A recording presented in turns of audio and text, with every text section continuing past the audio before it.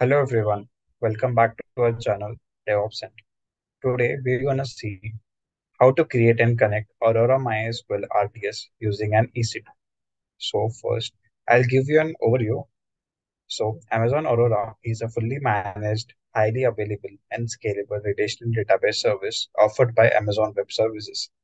It is compatible with both MySQL and PostgreSQL and provides several benefits over traditional database management system, including high performance, automatic failover, and seamless scaling scalabilities.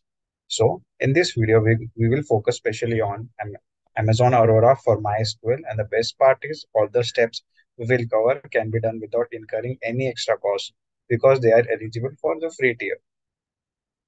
So we'll begin.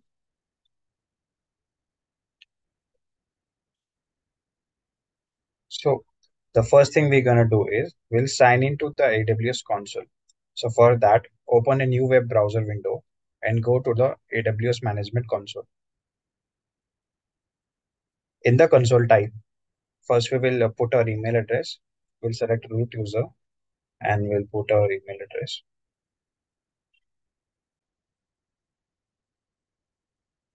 So after that, in console, we'll type RDS in the search bar and choose RDS under services to access the Amazon RDS console.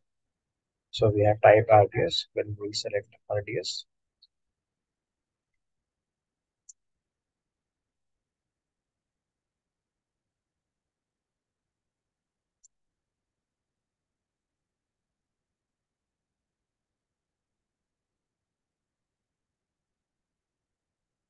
So this way you can keep this guide open while working in the AWS console. Just remember all of this won't cost you anything extra since it is eligible for the free tier. So now at the top right corner of the Amazon RDS console, choose the region where you want to create your database instance. Currently, I am using region Singapore. AWS cloud services are hosted in highly available data center facilities in different areas of the world. You have the ability to choose which region to host your Amazon RDS activity. So now in the create database section, choose create database. Now you have to select the database engine type, engine version, and the template. For this tutorial, choose the standard create method and Aurora MySQL as the engine type. Select the default DB engine, and the templates will use production. Okay. Now in the settings, first is database instance identifier. This is like giving your database a special name. For this tutorial, use demo DB.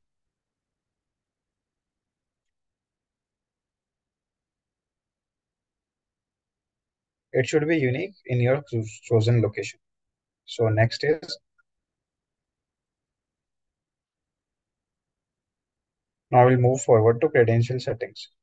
So next is master username. Think of it as your username to access the database. We'll use admin in this example. Next is master password. It's your secret code to get into the database. Make sure it's between 8 to 41 character long and doesn't contain slash, single quote, double quote, or at the rate. Now confirm your password. Just type your password again to make sure you didn't make any mistakes. So after that, we'll move to cluster storage configuration. When it comes to configuring storage for an Amazon Aurora MySQL cluster, you benefit from a managed service that simplifies many aspects of storage management. However, it's essential to understand how storage works within Aurora MySQL to make informed decisions. Here, select the Aurora standard option. After that, we'll move to instance configuration. DB instance class. Think of this as picking the size of your database computer. For this tutorial, just go with a choice called db.r5.large, which has two virtual CPUs and 16 GB of RAM, and select memory optimized classes option. It's good for the normal users to see a list of supported classes. Now we'll move forward to availability or durability. For this, you don't need to think about this option. It's a feature that provides high availability by creating a backup copy of your database in a different location, but it's not necessary here. and it comes with an extra cost. So just select skip for now. The next is connectivity. So compute resource. So now ignore this option for this tutorial. It's for connecting your database to another service such as Bastion host or application server. You might not need it here. Okay. So next we'll move to network type. Stick with the default choice, which is IPv4. It's the standard way computers talk to each other over the internet. Amazon RDS supports both IPv4 and IPv6. The next is virtual private cloud. Choose default VPC. This helps organizes resources in a secure and controlled network environment. Next is DB subnet group. Go with the default subnet group. It helps manage where your data is stored securely. Next is public access. Choose no. This means if anyone have URL of your own database, they can access it easily. So choose it. Next is VPC security group. It's like setting up a protective barrier around your database and it will allow connections from your current device. Remember one thing here, add SSH rule and allow port 3306 in VPC security group.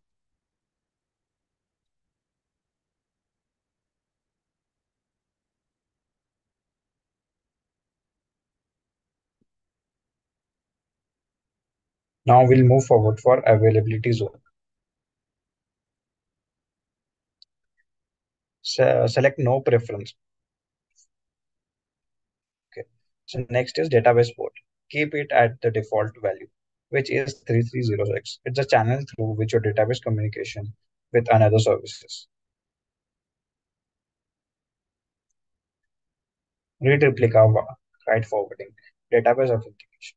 Leave this section default as it is. Now we'll move forward for monitoring. Keep the default enable enhanced monitoring unchecked for this tutorial. Additional configuration. Leave this section default as it is. And in the end, choose create database.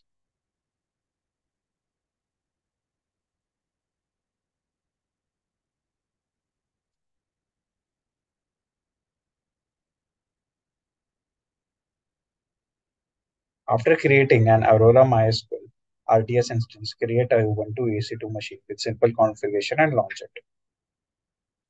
We'll wait until our instance is created.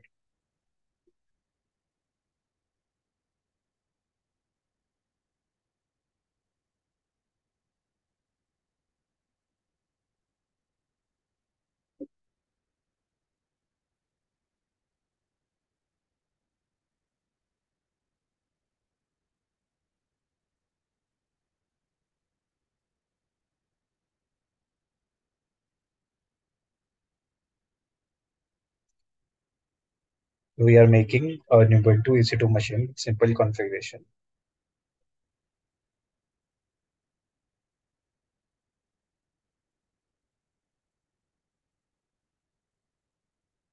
We'll launch the instance.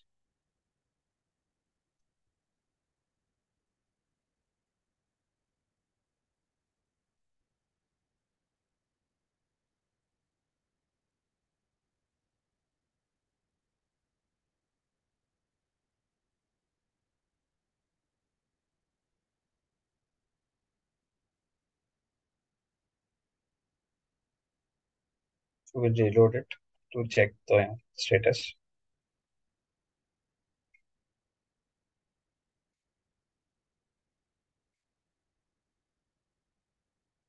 Our instance has been initialized.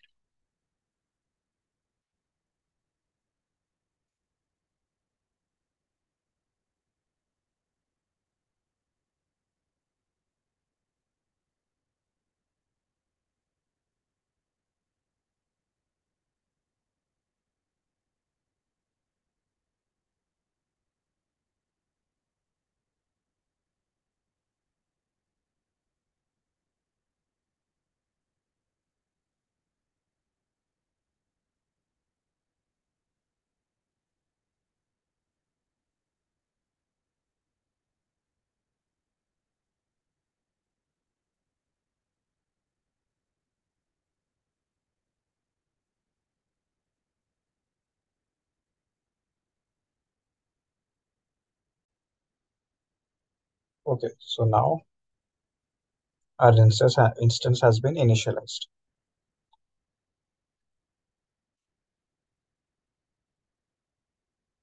Then we'll copy the public IP address, and they will paste it to home external so that we can connect it. So we'll paste the IP address and we'll specify the username,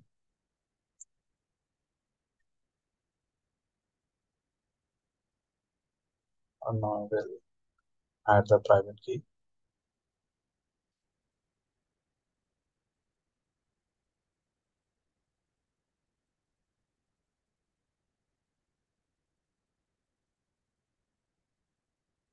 So it is initialized. So after launching the EC2 instance, we'll run the following commands. Now we'll type sudo apt update. First we'll update it.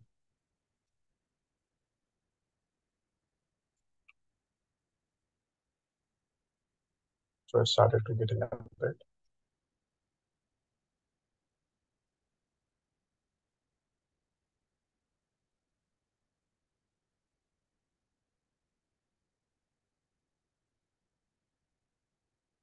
So now we'll run the below command to install Aurora MySQL client in our EC2 instance.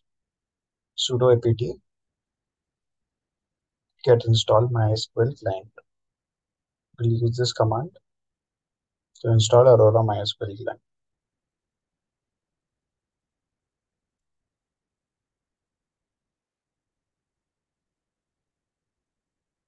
So we'll select yes.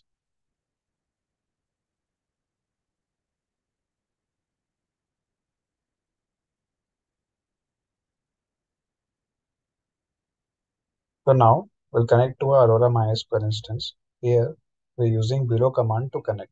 Also, we substitute a DNS name endpoint. Use your endpoint of DB for your DB and the master username. So we'll use the MySQL Edge endpoint.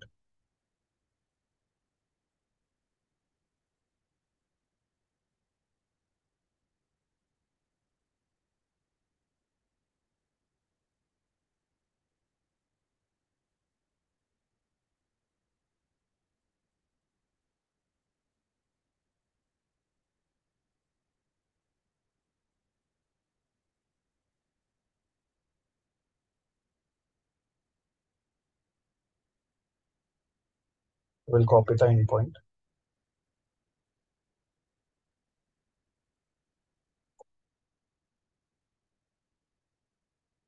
and we'll go back to the one server.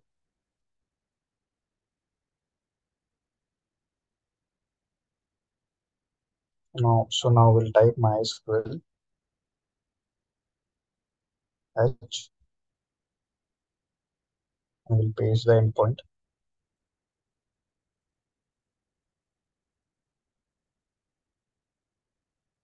Now -p 3306.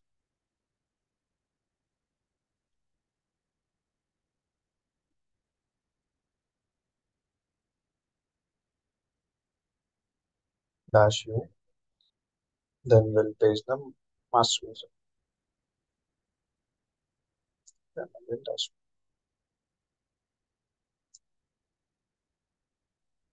Now we'll enter the password.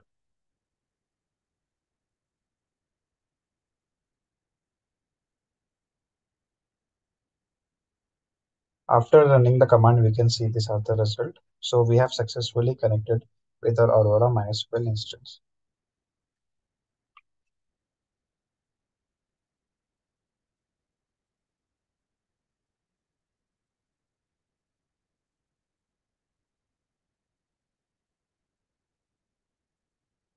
So now we'll run one command to check.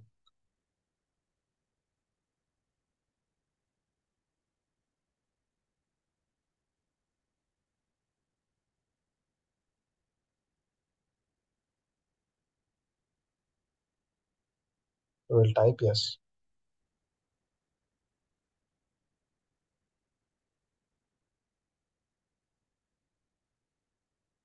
So okay, it's running successfully.